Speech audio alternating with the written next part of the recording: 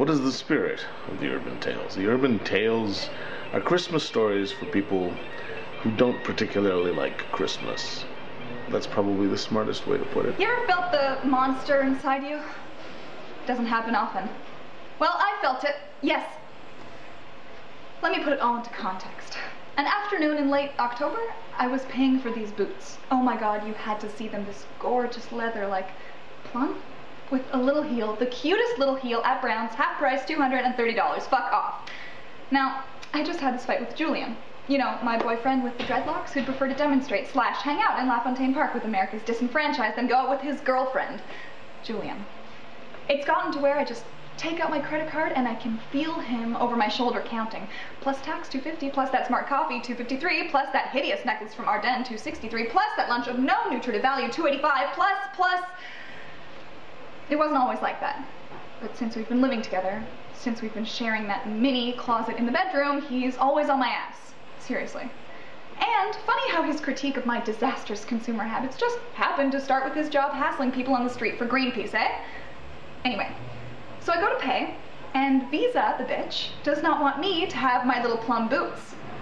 Worse, Vivi announces that I am in deep financial shit. The worst financial shitstorm since the crash of '45.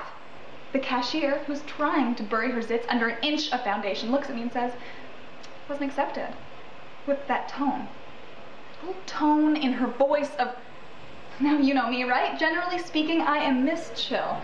So I say, must be demagnetized. And I walk out.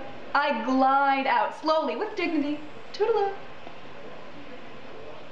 Christmas stories for people who look past all the fluff and Santa Claus and the snowballs and see more people rushing about, spending too much money that they don't necessarily have, and in such bad moods from all such rushing about that the goodwill of Christmas seems very, very, very far behind as people cut in line and yell at sales girls and various other sort of things like that. I was walking around town, knocking on doors with a plastic snow shovel and a sign around my neck, AV snow removal service.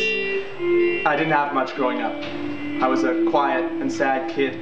Nothing ever came easy. I never fit in anywhere. I was a square peg in a round world. I was walking by this church. It was late and dark. The church was all lit up, and there was a sign outside, Church of the Blessed Virgin, Christmas Eve recital, everyone welcome. I was cold and wet and tired, so I go in. It was my first time inside a church. I sat on a long wooden bench beside a bunch of other people. Everyone was all dressed up. I was in my snowsuit. It was quiet, and there were candles. Everything was glowing, big dark shadows and colored glass with strange, disturbing pictures. For a while, nothing happened. I felt scared and hot. I was just about to leave when I heard something. An organ, soft and powerful, like a big rough animal waking up. And then I saw them. I saw them coming up the aisle behind me, boys. A row of boys. Not much older than me. They were walking slowly to the front of the church, a procession, in long red gowns and delicate white lace collars, their smooth round faces, their small red mouths, their white skin like angels. I leaned forward. My whole body was tingling, my breath trapped inside my body. My heart started to race. They arranged themselves at the front of the church. The sound of the organ got louder. They opened their mouths. They started to sing Ave Maria. And their voices, the sound of their voices, all together so pure and clean, my body, my whole body, something woke up in me. Something inside me, deep down, climbing up my throat. My mouth opened and it came out of me, this sound. It erupted, this voice, it filled the church, it rained down, it covered the congregation. Everyone was gobsmacked, everyone turned to look at me. I was frozen. The choir master walked over to me. His face was wet with tears, he was shaking. He took my hand, he lifted me up. He led me to the front of the church, the choir parted. He placed me in the middle of the soprano section, front row center.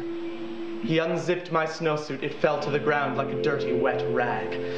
He placed a white lace collar around my neck like a wreath, a coronation, a blessing, a baptism. I was reborn.